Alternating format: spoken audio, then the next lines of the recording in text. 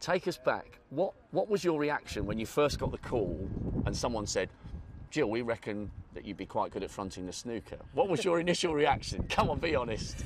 Well, it was a long time ago, and I was talking to them about working in the rugby and the Rugby World Cup, and then they said, but you know, it'd be good to get you doing some other things as well.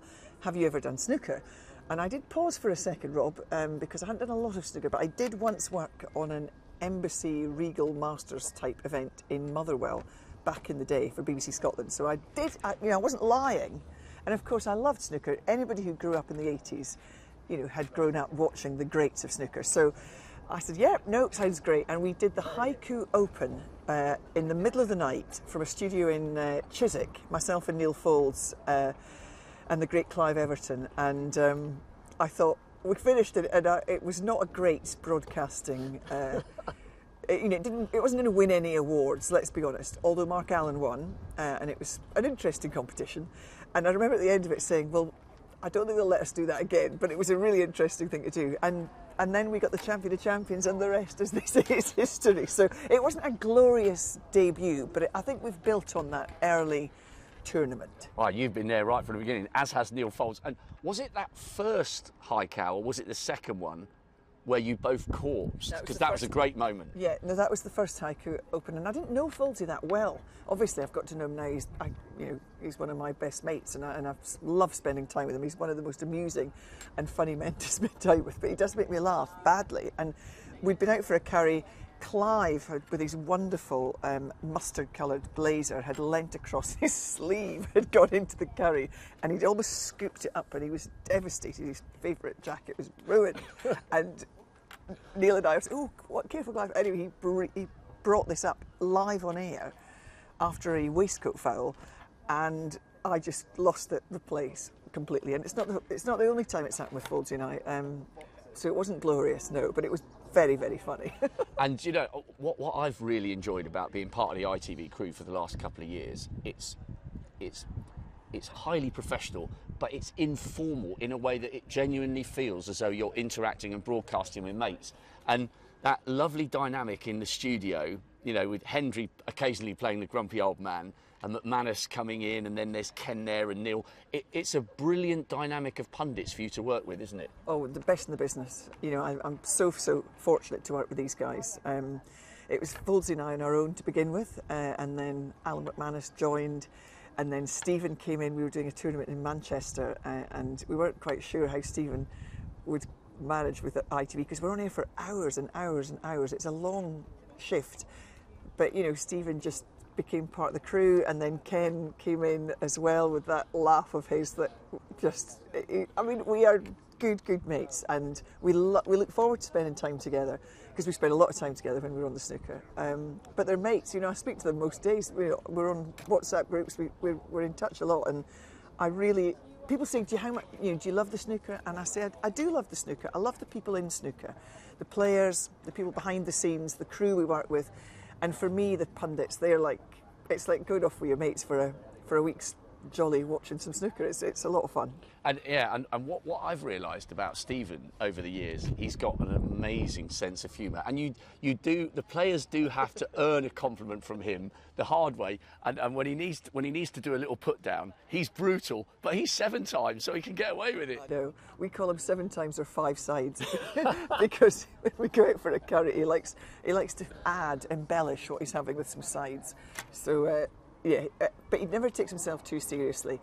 And he's one of the few people, you know, who is absolutely brilliant at what they do, you know, in any walk of life. You know, to be that brilliant at what you do, what an absolute privilege to spend time with him. And so when he says something, you listen, because, you know, he is who he is, and he's humble about it sometimes.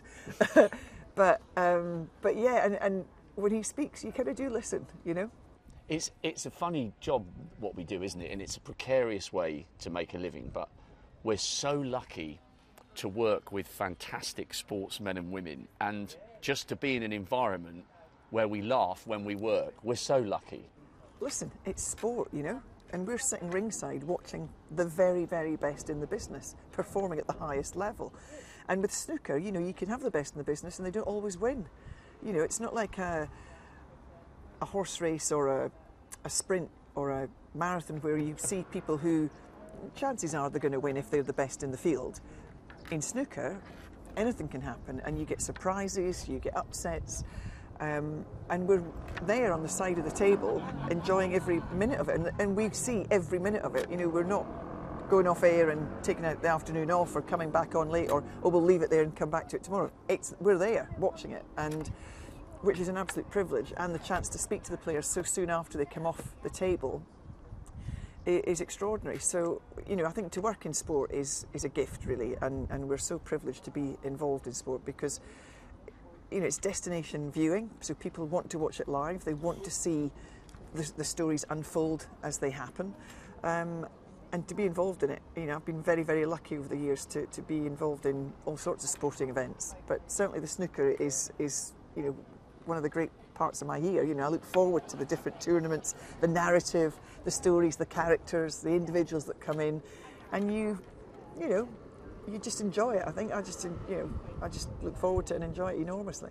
And just finally, you know, we're hooking up here as I'm halfway through or nearly at the end of my charity exploits. I just wanted to touch on all the stuff you've done around, you know, the late great Doddy. I saw a couple of guys wearing Doddy shirts when I was up in Scotland on my way down, and then I looked up online. A guy had carried a dumbbell in aid of MND for Doddy up to the top of Ben Nevis. I'm guessing that you've derived almost as much satisfaction from all that you've done and being honoured for your work for Doddy and towards finding a cure for MND. I imagine that's as satisfying for you as all the great broadcasting moments you've anchored. Yeah, it's been an incredible experience over the last 6 years.